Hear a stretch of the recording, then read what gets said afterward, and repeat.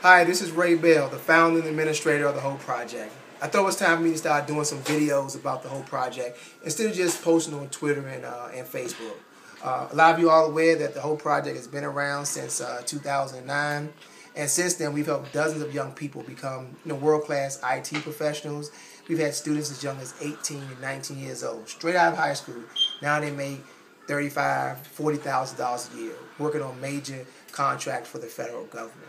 A lot of folks think that the Hope Project is simply another neighborhood training program, but it's much more than that. This is a movement. It's a movement to change the lives of young people. And what I'm excited about is we're just getting started. We've helped young kids, 18, 19 years old.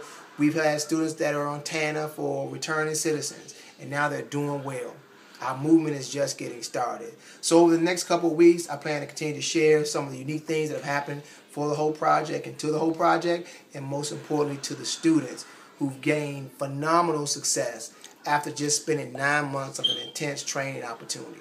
So stay tuned for those videos in the future and continue to follow us and support us. And remember, hope is real.